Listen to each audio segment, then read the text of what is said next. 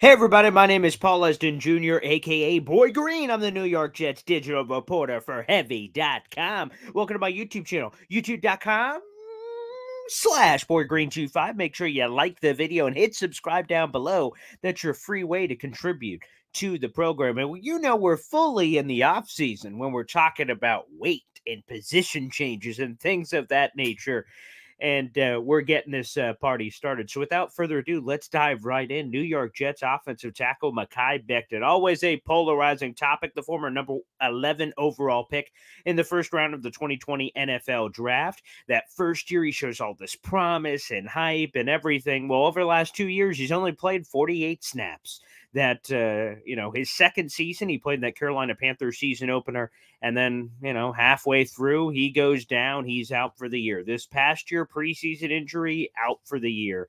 And now Mekhi Becton is heading into a critically important fourth season. We'll give you all the details here. Shout out to Rich Cimini of ESPN.com for sharing some of these notes and quotes from his column here on Sunday morning, January 15th, as we're recording this, whether your guys are watching this now or later at a different point. If you'd like, all the details are below if you'd want to jump right to those. Again, in the description down below on YouTube, an article talking about this weight loss for Mekhi, which we're about to get into, his contract status, we'll get into that here on the show, and how big of a piece he critically is to the Jets offseason puzzle heading into 2023. Well, let's go through it all here. Obviously, as we just mentioned, Mekhi Becton's only played 48 snaps the last 2 years. Year number 2, again, lost for the year after playing in that Carolina Panthers season opener. Lost all of last year after another injury. Now, technically, Mekhi Becton has another year in his contract through the 2023 season, so he's under contract for next season. Now, the Jets have to make a decision on his fifth-year option in early May after the 2023 NFL draft. They have to decide whether they're going to exercise that option or decline that option. If they exercise the option, that means Mekhi Becton will be under contract for 2023 and 2024. However, if they choose to decline it, Mekhi Becton will become a free agent after the 2023 season. According to multiple sources and Rich Cimini in his column, it is, quote, let me make sure I get the right verbiage here. That it is, there's, quote, virtually no chance his fifth-year option is exercised. I've heard the same from sources in just as, severe of terms that it's not going to happen, which means he is heading into his contract here. A couple of things here. First off, Mekhi Becton, who, again, injured players don't talk to the media. So Mekhi Becton kind of emerged from the shadows to meet with the media on, closing day. That's when the season's over and all the players are doing their exit interviews. Mekhi Becton emerged from the shadows. Jets media people have not run into Mekhi Becton this entire time during his time away. Well, now Mekhi Becton, according to Rich Cimini, is weighing 370 pounds. He's lost 15 pounds over the last 2 weeks. That's not enough for the big man. Rich Cimini says he plans to lose another 15 or 20. That would put him in the 355, 350 range if that's his ultimate goal for the season. I think important context here is when he was preparing for the 2020 NFL draft and went to the NFL Combine, he stepped on the scales at 363. So this weight that we're talking about right now would be even lighter than that by anywhere between 8 and 13 pounds difference. So it's amazing. I just have to say on a side note, it's amazing to hear Mekhi Becton's doing well. It's amazing to hear that he's losing a bunch of weight here, and a couple of other factors here. First off, Mekhi Becton has a little baby at home. That baby has now moved from the Texas area where they were all hanging out and doing things to New Jersey. So now he's here full time. There won't be the stuff that there was when the child was first born. We heard about that last year and skipping voluntary stuff, and people were raising all kinds of a crap show about that. Well, he's going to be here full time. He has switched agents. He is now a New York-based agent that Rich Cimini says has a great reputation. So you have right people around him from an agent perspective. He's got his family around him, which is most important. He's got his weight down, and he appears incredibly motivated. Now, I know some Jet fans, when they watch this video and even see the headline of this video, they're going to immediately dive into the comments and say, I don't give a flying hoot. I've heard this sort of thing before of ultra motivated this and that. Sometimes, and I've used this example in the past, some people believe that Santa comes during Christmas, and some people need to see his fat ass come down the chimney before they start saying ho, ho, ho.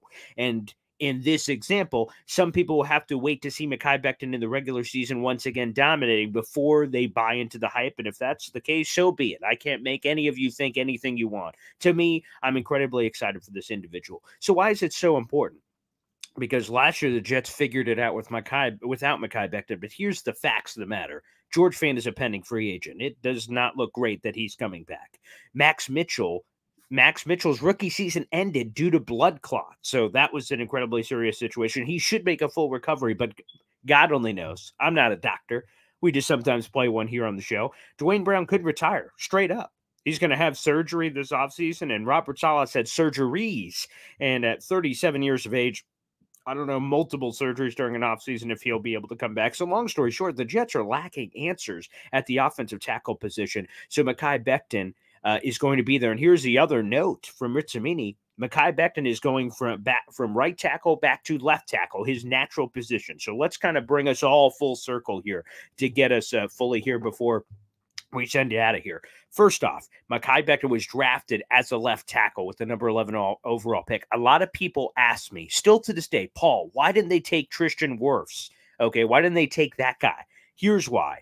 Tristan Wirfs was evaluated as a right tackle exclusive player. The Jets and first-round pick value and value difference between left tackle, right tackle. They wanted a left tackle. They also evaluated Tristan Wirfs as an exclusive right tackle guy. So they wanted a left tackle. So because they had the choice, they went with Mekhi over Tristan Wirfs. I know Tristan Wirfs has been an all-pro. He's a super talented player, and a lot of Jet fans are still angry about that. Here, again, the reason is because he could only play right tackle, or that's how they saw him anyway.